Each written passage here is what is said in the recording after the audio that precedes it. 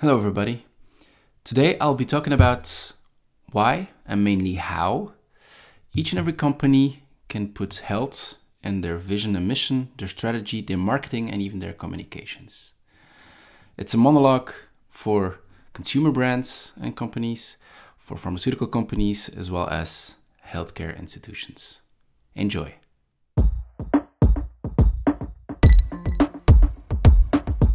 Welcome to the Healthusiasm monologue by Christophe Joquet, a spoken column about making customers healthy and happy.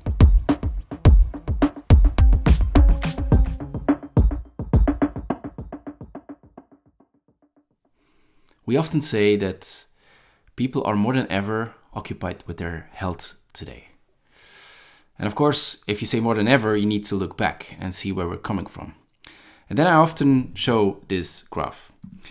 And in this graph, you can see how people increasingly over time have taken actions to impact their own health.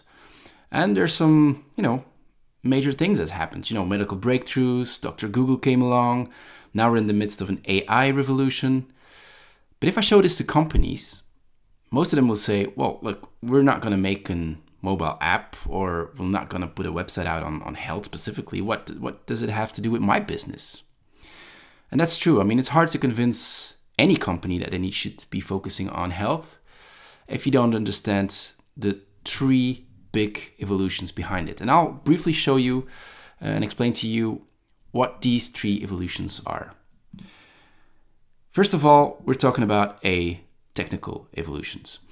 And technology has allowed humans to become who or what they want to become. Because technology now is cheap. This kind of microphone you can buy for 100, 200 euros, and it's a professional mic. It has a very, very good sound to it. But there's also a lot of platforms where you can learn how to use these things, how you can use these devices. And through platforms and social media, you can actually reach your audience. This is what technology offers us today, and it allows us to really become who you want to become. You probably have heard of The Weeknd. The Weeknd is an artist who actually in 2010 made an album in his living room. And what he did was he put out this music on YouTube and on a very simple landing page, got a couple of listens to it, a couple of views, when suddenly Drake pops up and actually liked it. His music. And then suddenly the ball started rolling, and probably you know him today as one of the best-selling ever artists in the world. He has about 3 Grammys, I guess. He sold about 100 million records, and that's in about 10 years. And he all started in his bedroom from these kind of devices. He really wanted to be a singer. Well, technology allowed him to be a singer. And in the same way, when we think back to our health, for example, everybody now can become a runner. If you want to start running, which is basically almost the most easiest sport to do. You just put on some running shoes and you just go out and start running. Everybody today can become a runner. Why is it different today than in the past? Because technology helps us. Technology really allows us to persevere in the running, because it's hard to continue that running. And thanks to running apps, for example, you are motivated. You get a personal plan, you get notifications, you can link it to your social network so that you're motivated by them as well. So technology really allows you to become a runner if you want to. So thanks to technology, we really can become who or what we want to become. The tools are there, they're cheap, we have an audience, and we have the means to learn about it. That is the first evolution. The technological evolution. The second evolution has to do with the way that companies create value. It's the economical evolution. And of course, you all know how we went from commodities into products. So the commodities were transformed into products. You know how products now were joined by services. And today we are in an economy that is called the experience economy. Customer experience since about 6-7 years is the key differentiator if you want to win the hearts of your customer. But these past few years, we've even evolved. If services was a personalization of the products and if experiences was a personalization of the services, well, we now are in the midst of personalizing experiences, which then we call transformations. And transformations are an experience that actually transforms a person into something else. If he has that experience, he will feel better. He will feel transformed. And Nike is one of the companies I believe that really has understood this very properly. They are no longer putting out loyalty programs that actually, give you one extra product if you've already bought 9. So not a 9+1 kind of thing. But they actually have built loyalty programs that motivate people to continue to do sports, to exercise. So if you sport a lot, and you collect those, activity points, etc. in their app, you actually get motivated and you get extra rewards, talks to experts, specific products delivered by Nike themselves. So they really transform their own customers by motivating them that way, and doing more exercises and doing more sports. But they're not the only brand, certainly not in health. I believe that Mercedes-Benz, to me, is likely one of the most promising health brands and health companies in the world. Yes, that's an automotive car brand indeed. And their ambition is to make people healthier. A car brand, that is. So if you spend 3 hours in a car today, you probably feel exhausted and tired a bit after you get out of the car. Their ambition is the 3 hours time spent in that car should make you more healthier. If you get out of that car after 3 hour driving, you should feel healthier. And this is really their mission now. They really want to transform their drivers into healthier human beings. And they are interacting with different kind of devices, but they also have lots of sensors now in their new cars, trying to really help you become healthier. So people are trying to create value for their customers. And while it was still about experiences 6-7 years ago, we have now moved into an era which is more about personal experiences, or what we call transformations. How can you transform people into becoming better and actually offer that experience that afterwards they say, I'm a different person now. This is the second evolution. So we get the first one is technological evolution, the second one is economical evolution, the third one is related to psychological evolutions. People now really aspire to become the best possible version of themselves. And I'll explain you why this is. You all know the Maslow pyramid, the hierarchy of needs. I kind of simplified it into 3 layers. The basic layer is the functional needs, or the basic needs. The second layer is related to the emotional needs and the social needs. And in today's society, what we've come to realize is that our basic needs and our emotional needs are largely fulfilled. So more and more people are moving into the top of their needs, which is self-actualization needs, or the big desire to become a better person. And well, there's many ways to show it, but the one I really like is the way that people think about and behave about retirement than in the past. Like in the past, when you would retire, you would say, look, I did my duties, my basic needs are fulfilled, my social needs are fulfilled.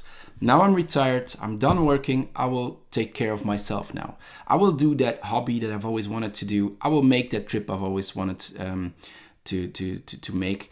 And everybody was waiting until retirement to actually do that. Now, if you look at the youngsters until 40, 45, 50 even, or even the entire population, more and more people are focusing on themselves earlier in their career. They really want to do that trip they've always wanted to do. They want to take a sabbatical. They really want to write a book like I did, or they want to make an album, or they want to really make that hobby into something valuable in their lives. They're no longer waiting until retirement. It's important to do the things that makes you a better person. And we've come to realize that in our society, and that's what we more and more are doing. And in general, because we're talking hobbies and travel, etc. But in general, it comes down to 3 big trends today. One is, of course, sustainability. People want to become a better person by taking into account their planet. The social inclusivity, diversity, aspect of our society is also very important. They really want to go out there and add it and bring an added value to that. And finally, it's related to themselves. The aspiration to become as healthy and happy as possible, which is what I've written in my book, Healthusiasm, of course. So these are the aspirational trends: sustainability, inclusivity and diversity, and health. People want to become a better person by also focusing on that. And that is what trend watching has already flagged in 2015 as being the primary driver of consumption behavior. So these three aspects will drive people in deciding from who they will be buying. So that is basically those are basically the three evolutions that actually made that health has become more dominantly present in our society. We have on the one side the technological evolution. You can become who or what you want. We've accustomed to that. We really want that to be also valuable for our health. So we want technology to help us in becoming as healthy and happy as possible. Brands and companies are shifting from experiences to transformations.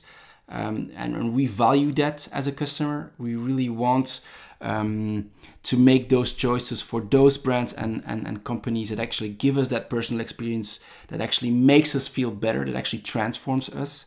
And finally, the psychological evolution, of course, which is the desire from each and every one of us to become the best possible version of ourselves, which we see more and more.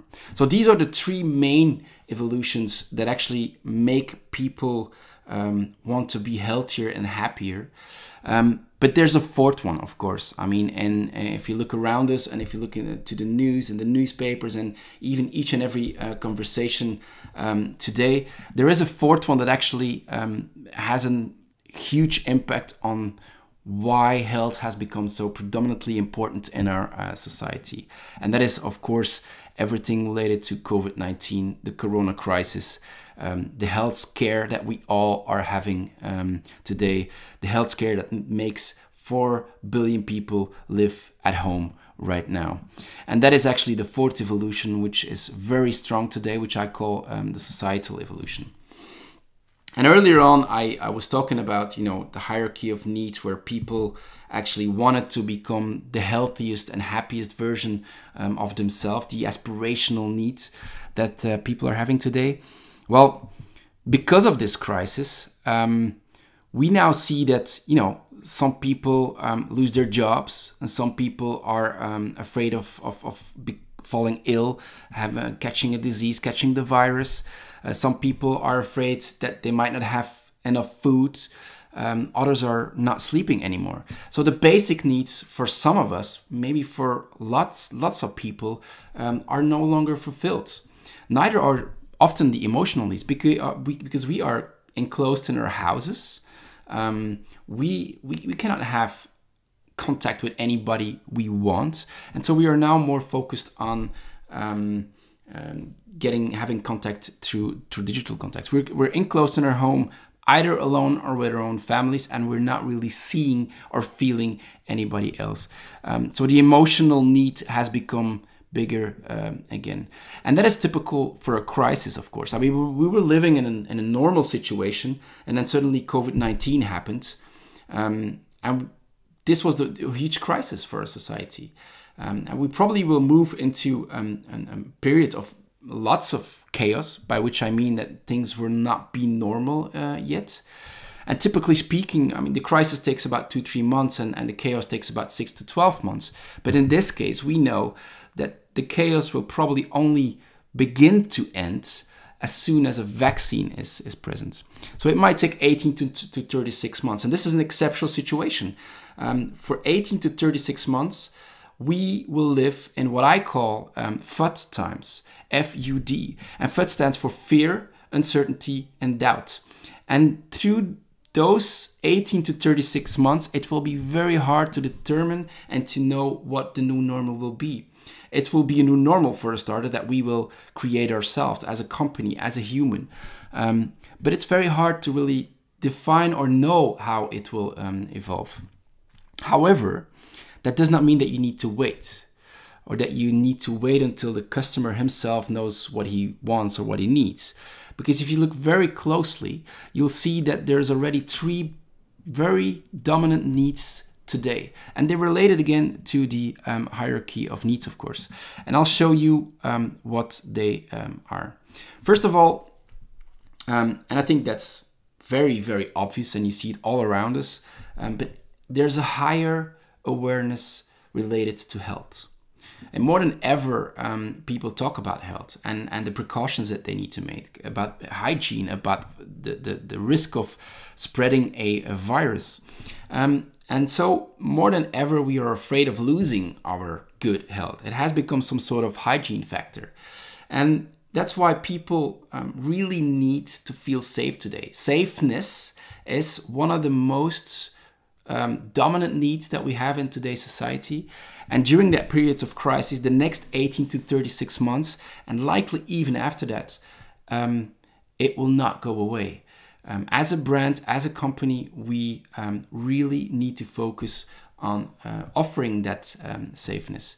And this is what we do. I mean, a lot of companies are switching to sewing these kind of mouth masks, sanitizers. You had even supermarkets that are putting the sanitizer and the mouth masks or anything related to hygiene already in the basket of a consumer to making sure that they don't need to look for it and that they can focus on buying the food that they need. And I really think every human being is somehow focused for themselves on this safeness as well. A second part and a second need that we really obviously see around us is the need for togetherness. As I said earlier, many of us are trapped in our own house. We are doing time with our families, and we don't see a lot of other people. We don't have the freedom to visit who we want to visit. We don't have the freedom to go out and meet people. So there's really a huge need for this togetherness.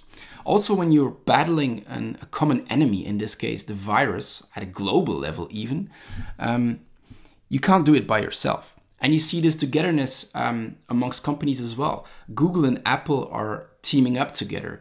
Deleuze and Colruyt in Belgium are teaming up together.